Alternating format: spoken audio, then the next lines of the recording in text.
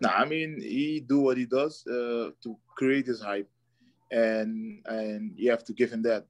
And what he does, I have to respect that. And it's not that I didn't see it; I see it, and that's why I take him serious. The hype is for him, and the win is for me. I deserve my place in the UFC, and yeah, I'm gonna prove it on Saturday, and I everybody will know again why I'm in the top five.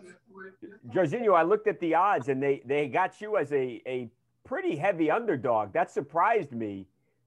What do you think about that? How does that make you feel? Nah, it doesn't affect me any kind of way. I feel comfortable. I had a good camp. I'm in shape. I don't think this guy's gonna stop me. I'm gonna stop him, and something special is gonna happen. That's how I see it. You think you're going to stop him? You're going to knock him out? This is not going to go to the judges' scorecards?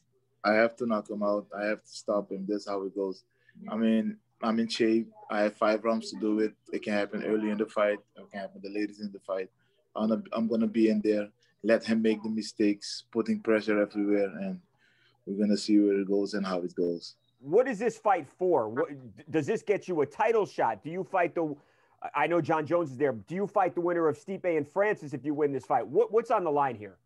Now, for me, I think if when I win this fight this Saturday, I will look for a quick turnaround, fight one more time, and then I want to go for the title shot. How about Derek Lewis, Jairzinho? That would seem to make sense. It makes sense. It makes sense, but we're gonna see what the UFC come with, because even Derek Lewis is waiting for a title fight. So the line is long, and we're gonna see who goes first and what come on my path. That's an interesting fight, though. So. Are you upset at all that John is going to get this title shot, first fight in the division, and you've been putting in work, you've been winning fights for years, and you could argue jumping the line? No, I mean, it doesn't bother me. John is one of the best. He fakes his light heavyweight championship belt, and then he comes to the heavyweight. So for me, it's fine if he go before me.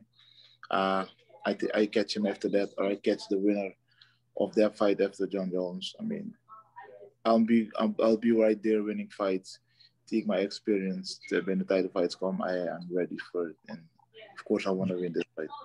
Of course, just personally, do you want another crack at Francis? I know there was a lot of high hopes for that fight, and obviously didn't go the way you wanted it to go. Is that something that personally you would like to right or wrong there with Francis Ngannou? No, of course. I mean, we have to run it back the way it goes. Everybody can get caught like that, and yeah, we're gonna see what the future brings. The future is bright. The heavyweight division is moving. Everybody's fighting. Some of them fought already, so the future is bright.